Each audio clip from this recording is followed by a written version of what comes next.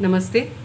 I hereby read out my open letter to the public about Jaggi Vasudev's full moon flirtations, which he is promoting from the concept of Soma. The profound concept of Soma, Jaggi flicked from the chapter Soma, pages 92 to 95 from the book Divine Initiation, authored by Bhagwan Shanmukha, who is also known as Palani Swami. The book was written in 1986 and published in 2001.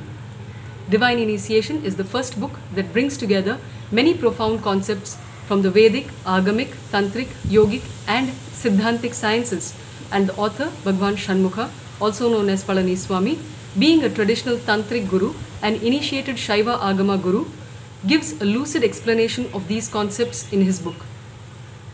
The profound concepts of Soma was expounded by Bhagwan Shanmukha in his book Divine Initiation and in his lectures for over 40 years. Until then, Soma was misunderstood as a hallucinogenic drug. Bhagwan Shanmukha has been clarifying many myths that the Westerners had about India's traditional teachings in his lectures to students for over 40 years. Jaggi flicked all this from Bhagwan Shanmukha's lectures and poses as his own insights, which is a fraudulent practice by Jaggi. Jaggi has mentioned on numerous occasions that he has avoided learning Sanskrit and scriptures as they clutter his mind. In fact, he puts down India's traditional teachings like the Bhagavad Gita, the Upanishads, the Yoga Sutras, Veda and Vedanta, and instead states English literature and Asterix comics are the profound literatures that he reads, to personify himself as a cool dude. Jaggi does not know Sanskrit, Hindi or Tamil or Kannada or Telugu. I'm completely spiritually uneducated. I have to admit that I have neither read the Gita, nor the Vedas, nor the Upanishads, nor even the Yoga Sutra. I've never studied anything. The most profound literature that I read, I read English literature just for fun because I like the language. Otherwise, the most profound stuff that I read is Asterix. Is what? Asterix comics, yeah. I had to admit that I have not read the Gita. So we're doing this Mahabharata program, now I am compelled to read it. But I still passed Mahabharata program without reading it. That's why I skipped. I have great regard and respect for whatever he might have said. I never got around to read it. If I had time, I'll read the newspaper, because with the newspaper, I know how people are operating today in the world. So, this eye business and all, you reading bits and pieces of Vedanta, please stop that. Don't read all this stuff, me and my consciousness and my witness and where is the witness, witnessing the witness, witness. You can go on endlessly. This is just a mental game. I have always avoided learning Sanskrit language, because the moment you learn Sanskrit, you will end up reading the scriptures. I didn't want to clutter myself with traditions and scriptures and other things. Then you learn a little bit of Hindi then? No, you won't. You won't? No. இப்போ நான் பாருங்க தமிழ் பேசுறேன், தமிழ் மாதிரியே இருக்குது இது. புரியுது ஏதோ ஓரளவுக்கு. ஆனா தமிழ்னு சொல்ல முடியாது நான் பேசுறது, தமிழ் மாதிரி ஏதோ ஒன்று பேசிக்கிறேன். ಎಸ್ ಗುರುಗಳಲ್ಲಿ ತನಕ ಸಾಕಷ್ಟು ಮಾತಾಡಿದ್ರಿ, ನಮ್ಮ ಜೊತೆಗೆ ತಮಗೆ ಧನ್ಯವಾದಗಳು. ಓಕೆ, ಸೊ ಕನ್ನಡ ಭಾಷೆಯ ಬಗ್ಗೆ ಅಷ್ಟು ಹಿಡಿತಾ ಇಲ್ಲ, ಆದರೂ ಕನ್ನಡದಲ್ಲಿ ಅದ್ಭುತವಾಗಿ ಮಾತಾಡಿದ್ರು. That's the way I am, that's the only thing I know, which is 100% energy work. No other things, no mantras, no tantras, no nothing. It's 100% energy work. I don't know any chantings, I don't know any rituals, I don't know anything. Without any ritual, simply, just switching the energy from one dimension to another. So, Jaggi has no access to the original texts in the scriptures. The profound concepts which Jaggi has flicked, like Vibhuti, Akasha, Prana, Karma, Soma, Mantra, Tantra, Yantra, Dharma, sutras elucidated from the Rig Veda, Atharva Veda, Yajur Veda, Sama Veda, and the topics on the divinities like Skanda, Devi, Krishna as a complete incarnation of the divine, Shiva, Rudra, Linga, Bhairava, Gayatri, Avataras and many more were brought together and lucidly explained in English for the first time in the book Divine Initiation, published in 2001, and in the lectures by Bhagwan Shanmukhanantanatha, who is also known as Palani Swami. In spite of our request to Jaggi Vasudev to stop flicking the works of Bhagwan Shanmukha and repackaging them in his talks, Jaggi continues to flick content from books, videos and lecture notes of Bhagwan Shanmukha, who is also known as Palani Swami. In fact, Isha Upayoga, Jaggi flicked and repackaged from the Upasana practices taught by Bhagwan Shanmukha for over 40 years. The following video clip is from an interview of Bhagwan Shanmukha by Swami Krishna Prasad in Goa in 2011. This whole standing posture is to culture body alignment, like slowly we move the body structures bit by bit into aligning itself. Right. And then in the long run, by doing this, we also culture the bone density. Okay. Because the structure of the bones and become yes, more the bones. healthier, Yeah, yes. healthier. And so we use this, what we call upasana or vyayama, for this reason, because it is actually preparing one to go into the asanas, and the asanas, which we will do after, which will go into culturing the prana or chi. Okay. So Yeah, they are energy. the energy system. Jaggi Vasudev flicked the Upasana concept from Bhagwan Sri Shanmukha, also known as Palani Swami, and changed the terminology to Upayoga to cover up his dishonesty. So instead of trying yoga, I would say, if somebody wants to rapidly learn something, there is a dimension of yoga which is called as Upayoga. That means it's pre-yoga or sub-yoga. Also, Isha Hatha Yoga teachers training module, which Jaggi claims to have himself devised, Jaggi actually flicked from the traditional Tantra Yoga taught by Bhagwan Shanmukha for over 40 years. In the YouTube channel Guru of Sadhguru, Jaggi's many shadow areas are exposed, which go unnoticed in his regular talks because he covers up in his talks by flicking from the works of Bhagwan Shanmukha. The videos in that channel expose the many claims of Jaggi and proves them as false claims based on facts, analysis and evidence. The factual evidence is that Jaggi met Palani Swami, who is also known as Bhagwan Shanmukha, in the 80s in Mysore. Jaggi had come to Bhagwan Shanmukha with a lot of problems, both psychological and physiological. Jaggi was a drug addict. Jaggi's enlightenment claim is false. Jaggi's past life sadhana claim is false. Jaggi's claim that he is a yogi is false. Jaggi's claim that he is a Sadhguru is false. Jaggi's claim that his wife attained Mahasamadhi is false. Jaggi does not have the slightest idea about the authentic science of Mahasamadhi. Jaggi was legally charged for the murder of his wife by his own father-in-law.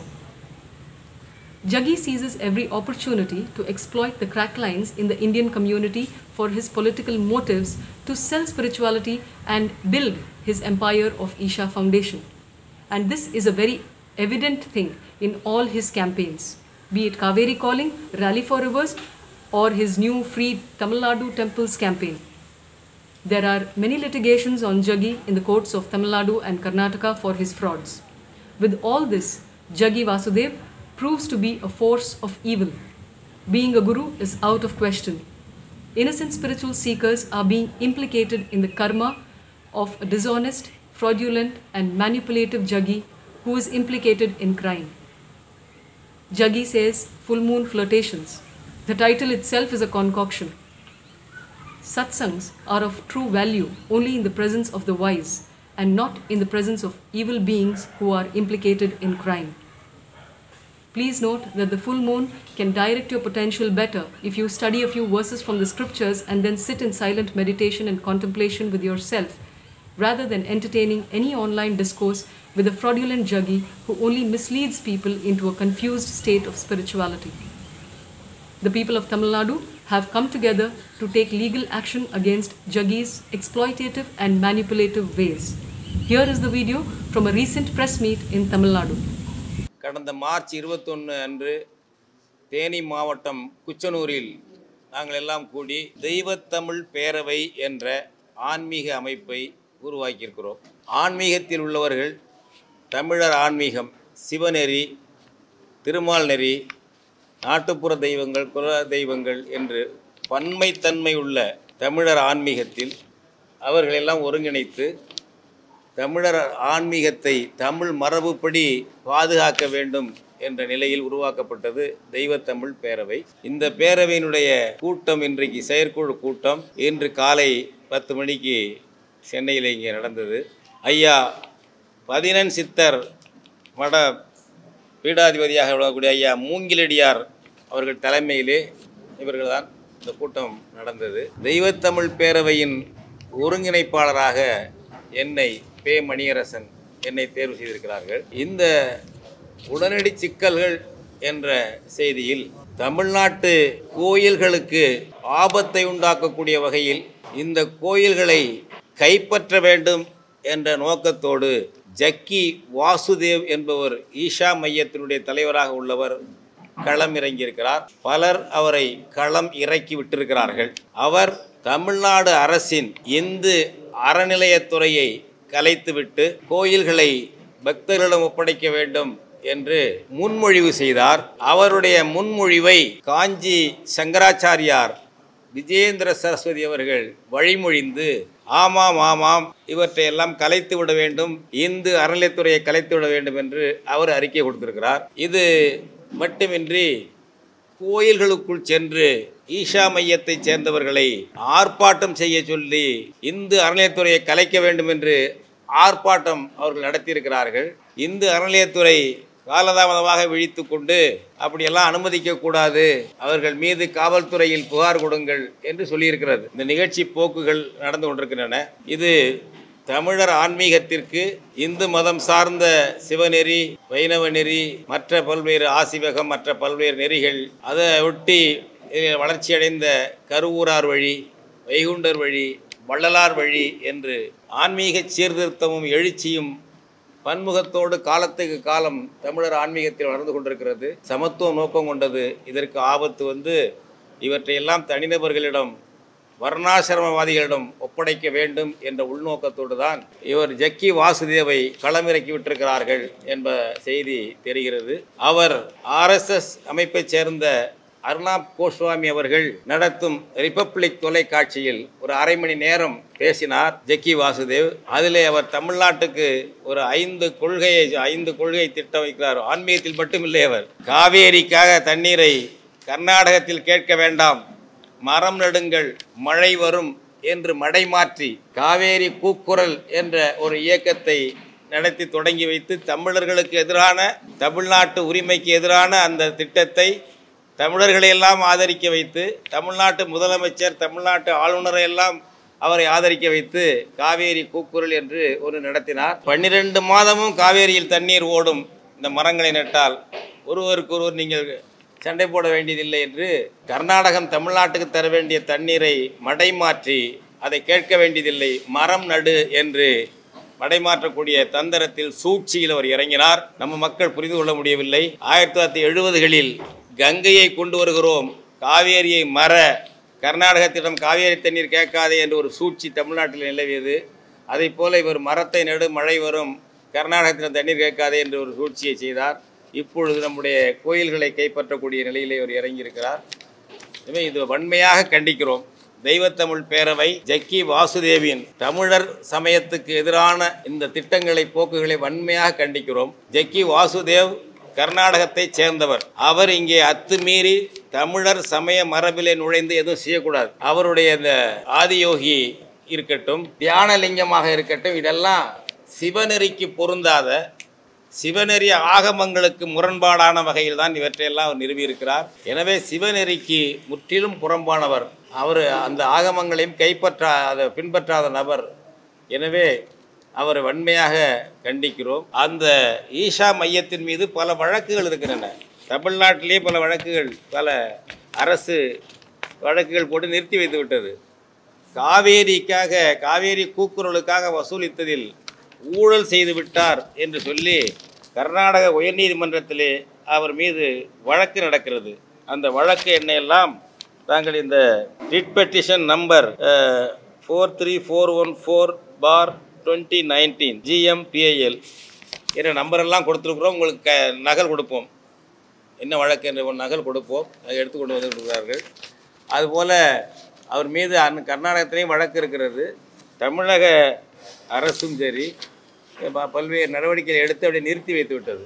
சுற்றுச்சூழல் ஒரு 109 ஏக்கரை ஆக்கிரமித்திருக்கிறது, ஈஷா மையம் ஆக்கிரமித்திருக்கிறது என்று தமிழ்நாடு அரசு நடவடிக்கை எடுத்து அதை மேற்கொண்டு தொடராமல் பல்வேறு செல்வாக்குகள் உட்பட்டு நிறுத்தி வைத்திருக்கிறது.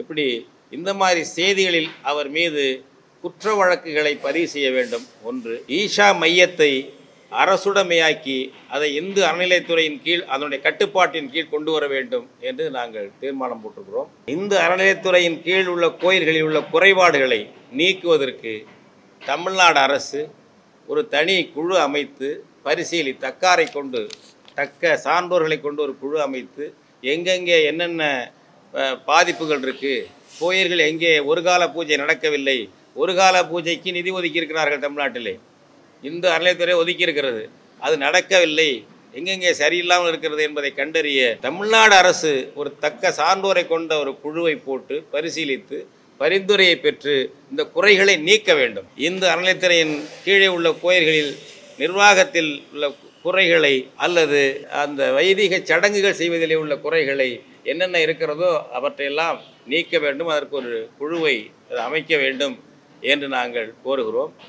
அடுத்த தீர்மானம், தமிழ்நாட்டு கோயில்களில் குறிப்பாக இந்து அறநிலையத்துறையின் கீழ் உள்ள கோயில்களில் தமிழில் மட்டும்தான் அர்ச்சனை நடைபெற வேண்டும். கருவறையாக இருந்தாலும் சரி, குடமுழுக்காக இருந்தாலும் சரி, குடமுழுக்கு காலத்தில் நடத்தக்கூடிய வேள்வி சடங்குகளாக இருந்தாலும் சரி தமிழில் தான் நடத்த வேண்டும்.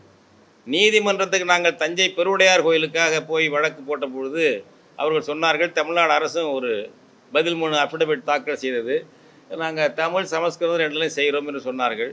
அதை ஏற்று அப்படியே செய்யுங்கள் என்று சொன்னார்கள். குறைந்தபட்சம் அதையாவது நீங்கள் கடைபிடிக்க வேண்டும். தமிழ்நாடு அரசு ஏற்கனவே ஆணையிட்டிருக்கிறது தமிழில் அர்ச்சனை செய்ய வேண்டும் என்று. நாங்கள் என்ன கோரிக்கை வைக்கிறோம் என்றால், சமஸ்கிருதத்தில் அர்ச்சனை செய்யுங்கள் என்று கேட்டால்தான் சமஸ்கிருதத்தில் அர்ச்சனை செய்யணும்.